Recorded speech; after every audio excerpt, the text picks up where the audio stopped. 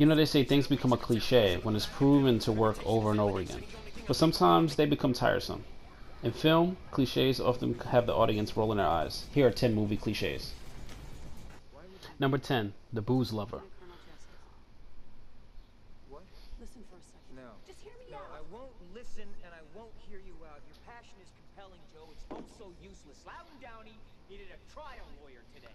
Often characters are put through so much that their psyche reaches its breaking point. How do we show this? Jump to the inevitable man at the bar cliche. Sometimes this has us rolling our eyes, but other times it makes us thirsty.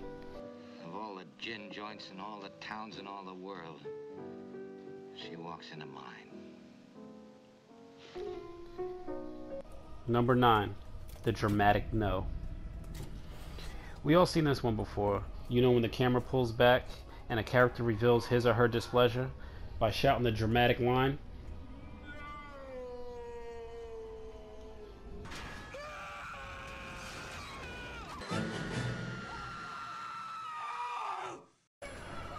Number 8, the elevator moment. I've been on a lot of elevators in my life, and I must say not many have music. That doesn't matter though, because if your characters must take an elevator in your film, make sure you have some music playing. Or better yet, have the character comment on it. If you can't do that, just make it awkward. I like this song. Looks uncomfortable. It gets kind of itchy. It rides up in the crotch a little bit, too. Number 7, the shitty car engine. You know, we all experience car trouble once in a while in our lives. However, in film, especially in horror movies, cars have a mind of their own. Turns out these cars inhabit the mind of a troll that seems to never allow the car to start in crucial situations.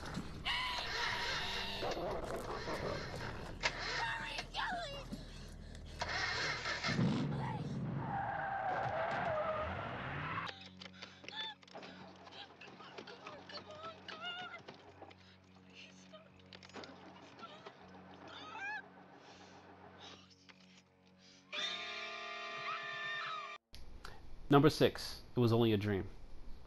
So you just sat there and you watched an awesome scene.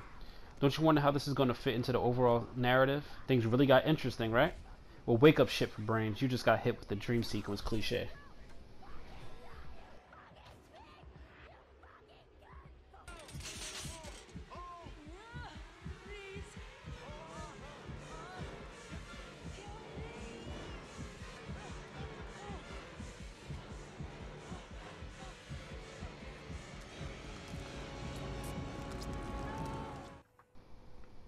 Number 5, the love interest. So there you are, you're watching a movie and enjoying the setup, and suddenly a new character is introduced. You say to yourself, this character is missing something. Why does this character just feel like a device? Your question is finally answered when the main character begins to fall for this new character. The love interest has been revealed.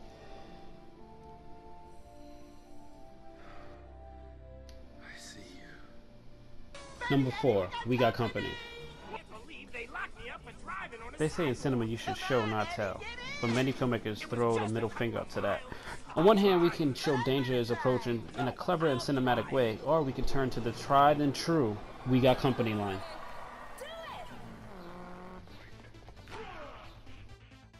We got company. Oh, we have got company. Betsy. Number 3, the jump scare.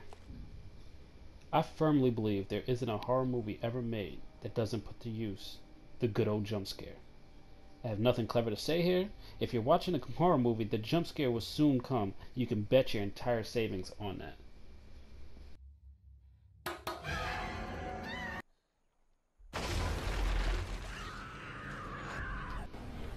Number 2, the stormtrooper effect. In film, it's almost a given that bad guys can't shoot. You know what I mean. A sea of bad guys empty their bullets in the direction of the hero. Unfortunately, none of those bullets hit the mark.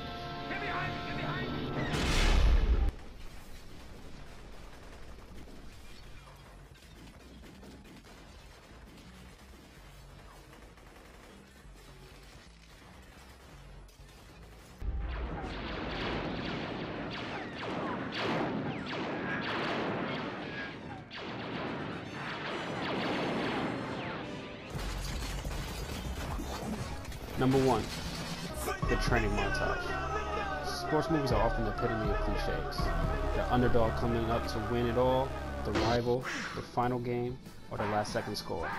They're packed full of cliches, but there is one that stands out the most to me. The protagonist must showcase that hard work pays off and gives one the necessary growth to overcome and win the big one. How can we show this? How about a training montage?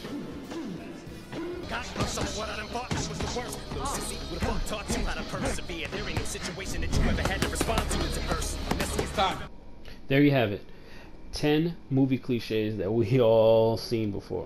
Make sure you like, comment, and subscribe for more 10 Feet of Film.